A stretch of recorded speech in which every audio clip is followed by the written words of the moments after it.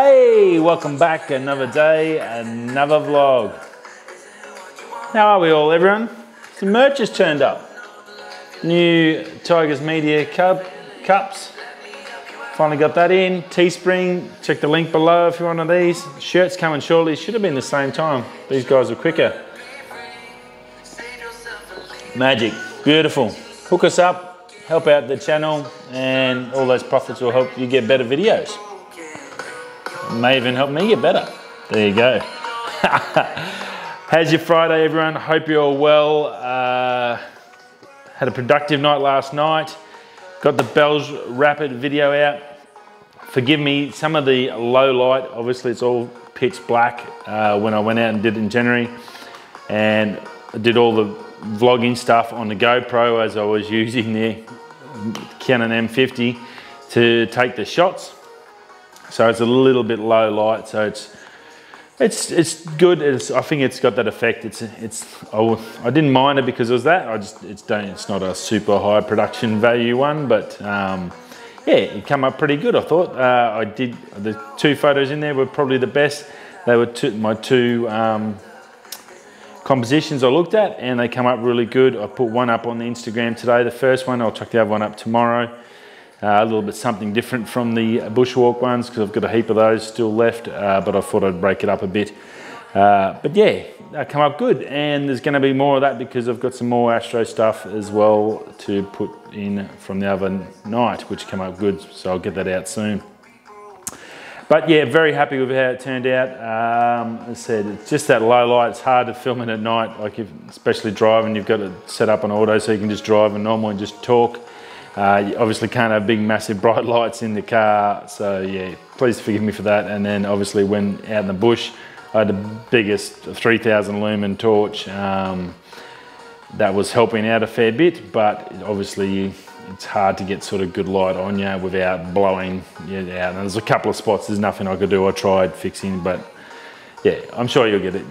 I think you'll forgive me when you see what's the video about. It's about sort of me learning and understanding and trying to get the shot, and I think I got there, so I'm pretty happy with it, how it ended up anyway. So that's up there live, go check it out.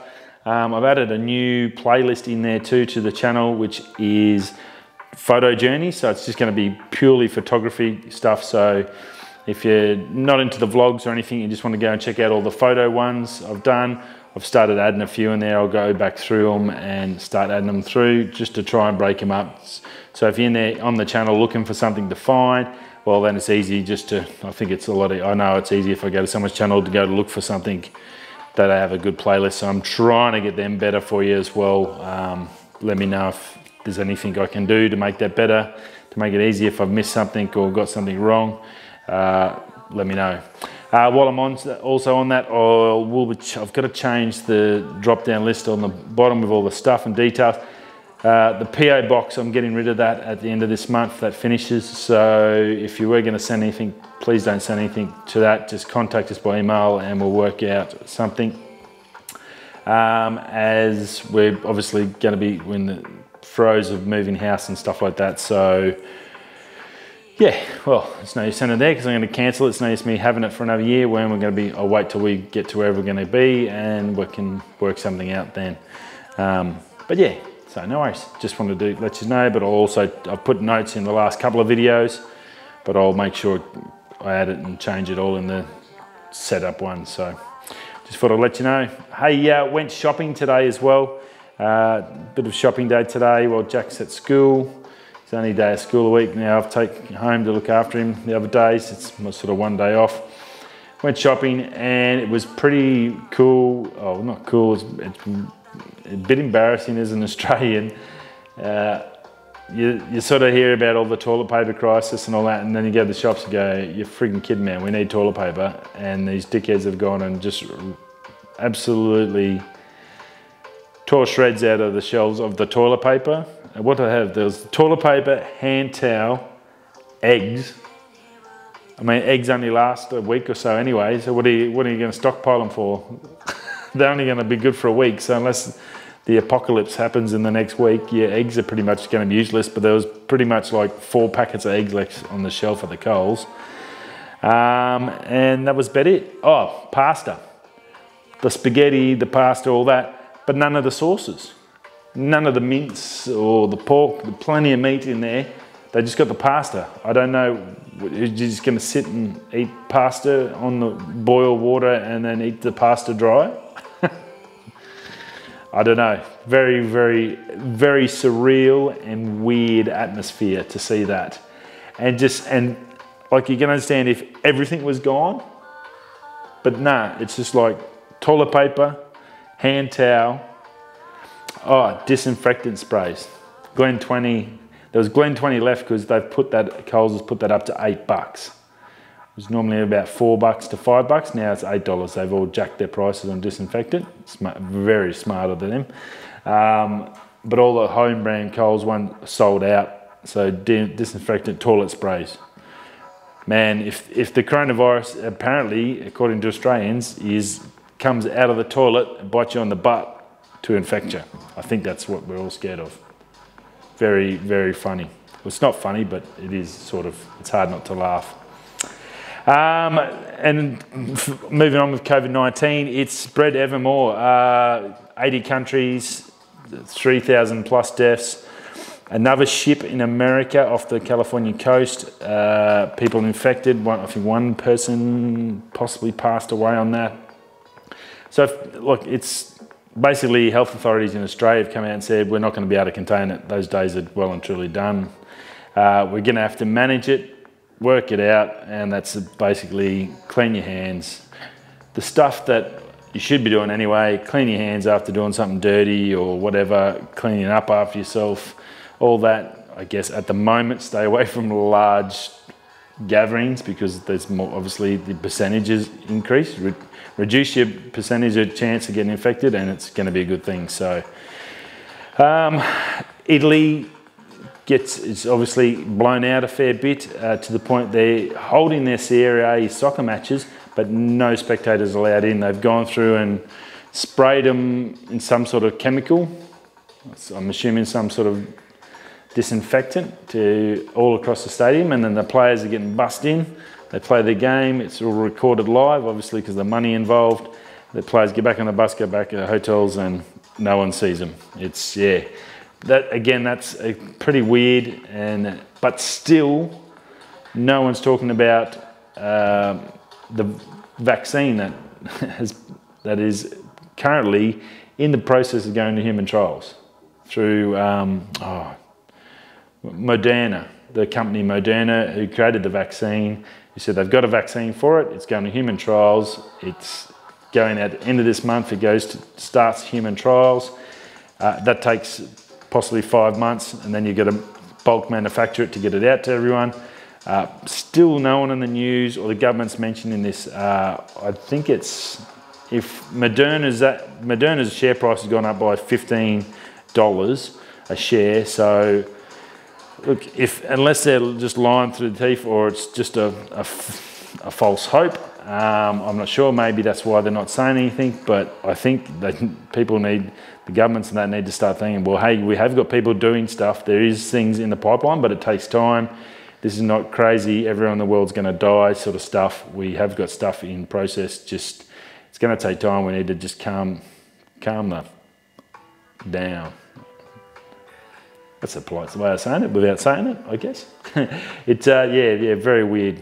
But yeah, going to the shops was super, super surreal. Very different. Anyway, so yeah, obviously we've had a couple of deaths in Australia too. So yeah, it's pretty much everywhere and done everything. So just, I guess, like in everything in life, be smart. Don't do anything that would exacerbate your chances of getting infected with this virus. Yeah, it's a bit of a weird one. So hopefully the Moderna's vaccine gets all tickety-boo and no dramas. By July, we should have something just getting pumped out. Because once it passes the trials, and I'm sure it's getting fast-tracked and getting pushed through as hard as possible, if that comes through with flying colours and it's good to go, mate, you're going to see some super mega sales of this stuff. It's going to be like selling pink diamonds to everyone on the planet. Everyone will be buying it. Governments will be just funding it left, right and centre. they're going to make a packet out of it. So good luck to them. That's obviously what they're in it to do. That's their business. But then it should smash it on the head. So just got to be patient, I guess. It's hard. It can be scary and a bit frustrating. But yeah, just do what you can. Now, the only other thing, there wasn't much else, not many tech reviews and stuff like that out today. Nothing new. We seem to be we've had that big rush in February where just a ton of stuff every day. It was just pumping through, rolling and rolling and rolling. And now we sort of hit that little bit of a flat spot. End of March, we're going to see the Apple events and stuff like that. So it won't be long before we get that, but we're getting little bits and pieces. I did watch an interesting one on unbox therapy, which was pretty cool, I thought. If you're a mad toast person for the breakfast, I don't eat breakfast. I just have my OJ or, you know, maybe occasionally a hot cross bun. That's about my sort of length of breakfast. But the Mitsubishi electric bread oven, $380 US. The elite of bread ovens, only does one slice at a time, but it seals in all the flavour in the bread, won't let it dry out, perfectly cooks it to whatever level you want, and it actually makes a difference. The boys were super impressed about what it could do for the bread. So very cool. If you